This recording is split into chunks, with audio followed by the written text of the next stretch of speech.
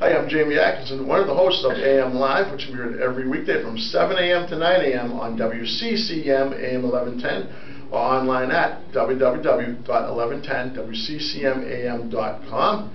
It is Friday today and end of the week. I want to thank all of the co-hosts and guest hosts filling in for George over the past 2 weeks as George's been on vacation. They all did a good job, but starting this Monday, George will be back. Look forward to having my regular co-host with me, and we'll be talking a lot of different things this Monday. We'll be talking about Hurricane Irene and what level of storm we received here in the Merrimack Valley.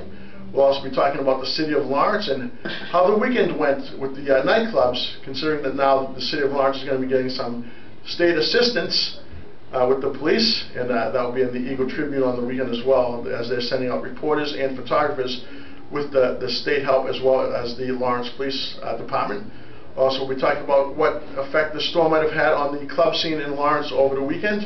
And we'll have all of our regular segments Monday as well, with Linda Harvey, a Democratic strategist, calling in. And then throughout the week, Tuesday will be Mayor Manzi calling in, as does every Tuesday. Wednesday, we'll have Mark LaPlante calling in, Lawrence City Council, talking about the city of Lawrence. Thursday will be Seth Graham with Graham Technologies, What's on the Web, as well as Vanessa Palangi, the managing editor of the National Telegraph. And on Friday we'll have Couponing with Chrissy back, as well as Mike Shalen, the legend, joins us to talk about the Red Sox, Patriots, and more. So that's going to do it for this update of AM Live. We hope you tune in Monday through Friday, 7 a.m. to 9 a.m. on WCCM AM 1110.